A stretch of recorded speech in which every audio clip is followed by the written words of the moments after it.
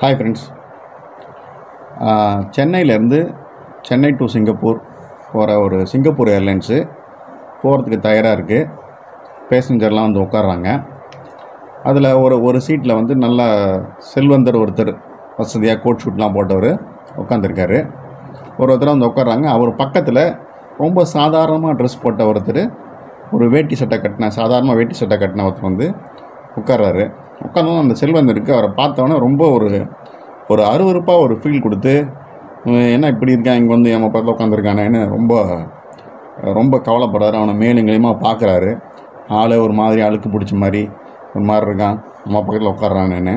அவரால் வந்து அதை வந்து ஜீர்ணிச்சிக்க முடியல.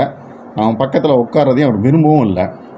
கொஞ்ச நேரம் கழித்து ஃப்ளைட்டு கிளம்புறதுக்கு முன்னவே அந்த பணி பெண்ணை கூப்பிட்டு, இந்த மாதிரி இந்த ஆள் என் பக்கத்தில் உட்கார்றது எனக்கு பிடிக்கல, ரொம்ப டட்டியாக இருக்கான், வந்து எனக்கு வேறு இடம் கொடுங்க அப்படின்னு கேட்குறாப்புல.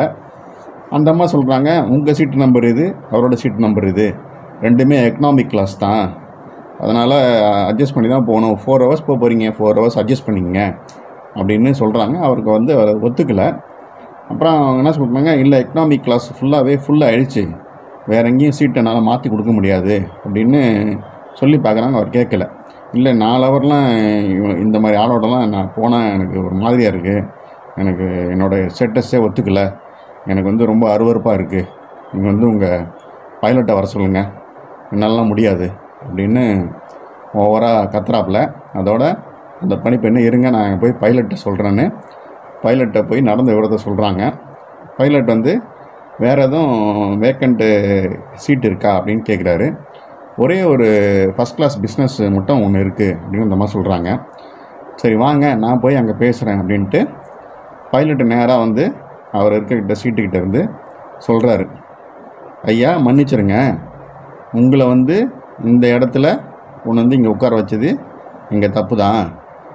இதே ஃப்ளைட்லேயே ஃபஸ்ட் கிளாஸ் பிஸ்னஸ் சீட் இருக்குது, நீங்கள் தாராளமாக அங்கே உட்காந்து பயணம் பண்ணலாம் அப்படின்னு, எந்திரிங்க அப்படின்னு சொல்கிறாரு.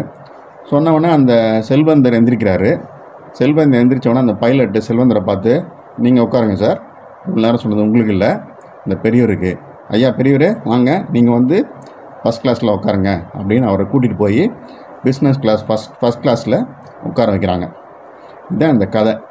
இந்த கதை மூலமா நம்ம தெரிஞ்சுக்கிறது என்னென்னா, நம்ம யார் ஒருத்தனை இவெல்லாம் நமக்கு சமமா, இவெல்லாம் ஒரு ஆளா அப்படின்னு நினைக்கிறோமோ, யார் அப்படி நம்ம வந்து கீழ்த்தரமாக நடத்துகிறோமோ, இறைவன் வந்து அவங்களுக்கு இவெல்லாம் உனக்கு சமம் இல்லை, உனக்கும் ஒரு படி மேலேன்னு அவங்கள கொண்டு போய் மேலே உட்கார வைப்பான். ஸோ எல்லாரும் சமந்தான்னு எல்லாரையும் மதித்து நடக்கும் போது நம்மளும் உயர்ந்து அடுத்தவங்களையும் நம்ம உயர்த்தலான்றது இந்த கதை மூலயமா நம்ம தெரிஞ்சுக்கிற கருத்து.